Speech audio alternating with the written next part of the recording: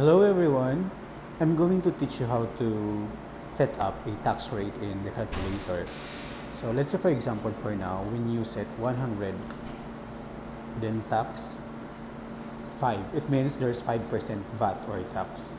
Now we're going to change it to 15%. So first, here, then long press for the percentage. Then you can find set. Then press tax. It means there's 5%. Then press 1.5 since 15% already here in Saudi Arabia. Then times, then percentage again. So that's it. Okay, so let's try 100. Now it's 15%. I hope it will help. Thank you.